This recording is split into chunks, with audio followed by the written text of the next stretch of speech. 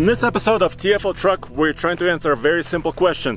What's better off-road? Is it a full-size SUV or is it a pickup truck?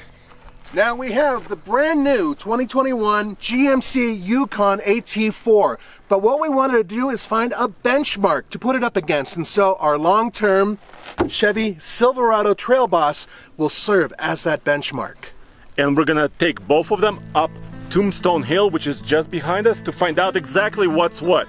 These two are very different. The Silverado truck has a trucky solid rear axle and a mechanical locker in the rear. The Yukon SUV has independent rear suspension for more comfort and a fancy electronic limited slip differential. So we're gonna test them in this way. We're gonna run them up the mountain in two-wheel drive so we see exactly how the rear differentials work, and then we're gonna put them in 4-low and tackle the mountain again. All right, so let me get this straight. The first run is going to be in two-wheel drive, no traction control. Yeah, so that sounds good. Two-wheel drive, traction control disabled. Let's do it.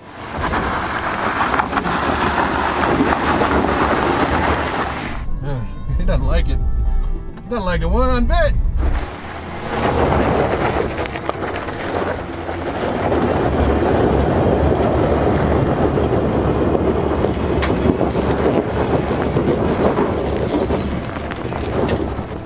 Sorry, truck. You know, I'm thinking I might be losing some traction. That already was pretty impressive that you got this far in two-wheel drive.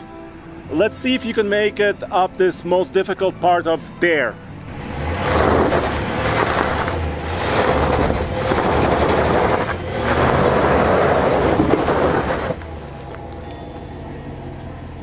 Dude, that was a great demonstration. You lost traction on one side, and within actually about a second, the power was transferred mechanically to the other side. Yeah, but there is way too much spinning involved. This is why we've had an issue with the G80 in the past. By the way, the rear swung quite a bit, so I don't think I should go any further. All right, let's do the test in 4-low, proper. All right, let's talk about something that's important to a lot of off-roaders, and that's proper weight distribution. This vehicle is a lot lighter in the tail than the GMC, so they will perform a little bit differently that way. Now we do have about 100 pounds or so of extra weight back here, but it's nothing compared to the amount of weight that's in the GMC. There's a back seat, two back seats. It's just a heavier vehicle altogether.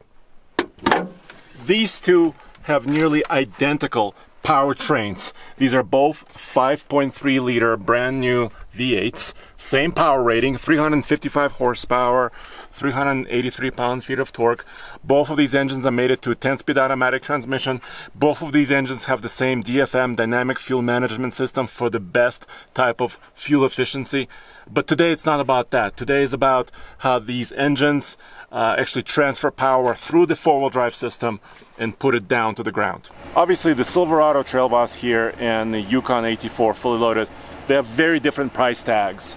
Brand new, about 55 grand for the Trail Boss and about 77 grand for the fully loaded AT4 Yukon. But you also get a lot of luxury features and tech features that I'll show you in a second. I think Nathan is almost ready to go.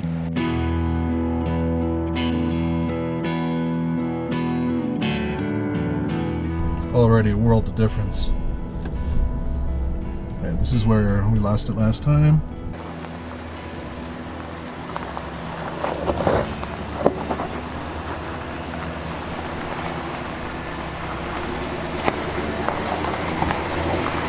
I gotta say this right now because I know we bashed that G80 a lot. That rear end, which is mechanical, does take a lot to kick in before it locks up. And that is really what our biggest issue is, and it can be a detriment when you're doing hard off-roading. However, I've also used it in snow, I've used it on loose terrain, and it works really, really well.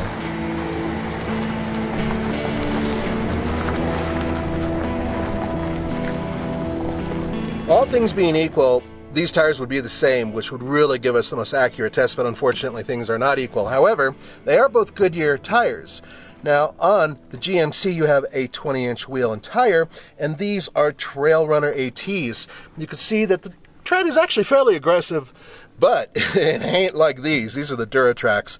These are on 18-inch wheels. And yeah, much more aggressive looking, and these have been used quite a bit. The point is that the traction is going to be a little bit different. Now, bear in mind, you can get a Trail Boss with 20-inch wheels, but I do recommend, if you're going to get this set up, because you have a lot more rubber to work with if you want to air down. To start, I am gonna be in two-wheel drive mode. Not automated four-wheel drive, not 4-high, but actually two-wheel drive high, just like Nathan. And I'm gonna try to lift the Yukon all the way up. It cannot go to the highest setting because that's only available in 4-low, but it can go 1 inch higher than normal. This brand new 2021 Yukon AT4 is an all-new vehicle. It's based on the same T1 truck platform as the new Trail Boss Silverado. So most of the frame is the same. Of course, in the back it's quite different because different suspension systems. But the rear differential is also very, very different. This is what they call active four-wheel drive with electronically controlled limited slip differential, or ELSD. And I've got traction control disabled, two-wheel drive, highest setting available. All right, dude, I'm all set. I'm in two-wheel drive, traction control disabled, and I'm in the highest height available for now. Okay, Andre, you can do it! Okay, all right, I can feel it losing traction, but it feels a lot better than the Trail Boss. Dude, it feels a lot better than the Trail Boss because you were revving high and stuff was flying. Don't worry, you're gonna lose traction real soon.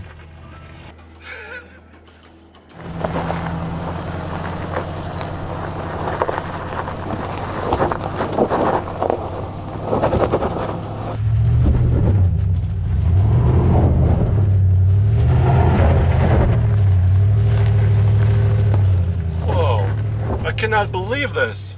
This is what the LSD is doing. It's actually constantly working using clutches. Did you just make it up that frickin' hill in two-wheel drive with no traction control? Yeah, dude. This is the beauty of computers, clutches, electronic LSDs. Okay, so that electronic LSD obviously Works better than the G80. Big surprise. Dude, I cannot believe this. This is really remarkable. I did not expect this. So Nathan, it looks like this electronic LSD in the rear of the Yukon works almost pretty much like a selectable locker. Yeah, I mean, from my vantage point, I was able to watch you. You lost very little traction. You spun a little tiny bit, nowhere near as much as I spun. And a majority of that can be attributed to that rear end, not just your extra weight. Stop talking about my weight! Alright, right here on the Trail Boss, the curb weight is listed at 5,315 pounds, plus, as Nathan mentioned, about 100 pounds for the tent and the rack. Okay, let's check out the Yukon. This AT4 Yukon is listed at 6,021 pounds of curb weight. So yes, you're getting a lot of luxury features, panoramic sunroofs, but you also weigh a lot. And of course, between us showing you the two-wheel drive Tombstone Hill climb and the four-wheel drive Tombstone Hill climb, we're gonna do this, the berm. And this is basically a test of articulation. And we're gonna approach it kind of in the same way and see what kind of articulation, or if we have any trouble. No slippage here. Amazing! I did lift my front tire way high in the air though. Up we go.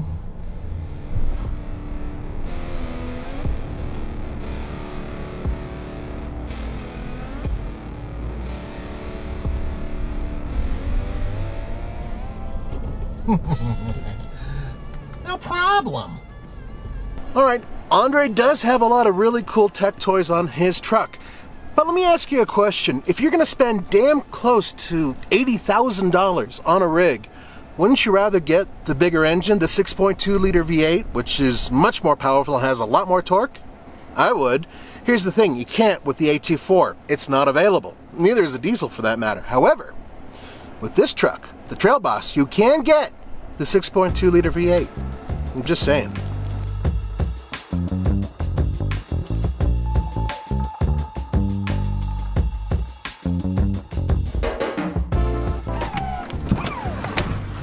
Oh yeah. This is where this new Yukon actually shines.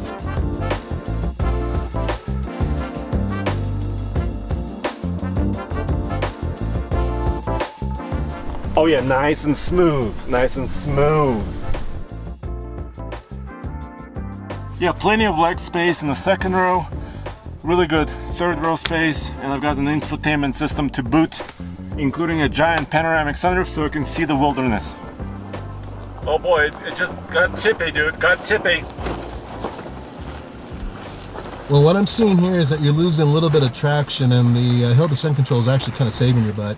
Yeah, it's set to 1 mile an hour, and it's actually very, very slow. And ABS, I can hear it.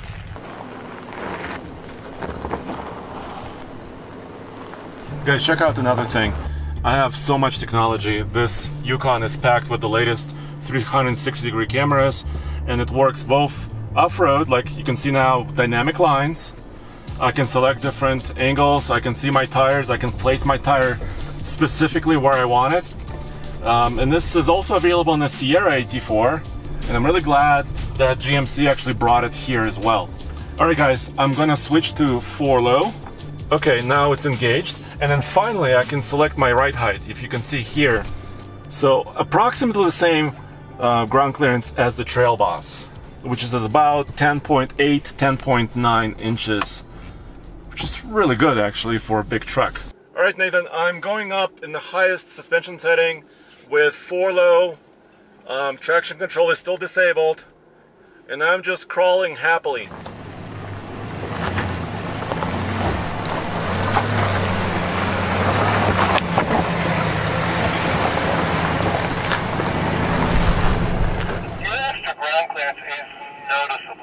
That thing is really high off the ground right now. You know what else is noticeable? Its suspension is a little bit stiffer now.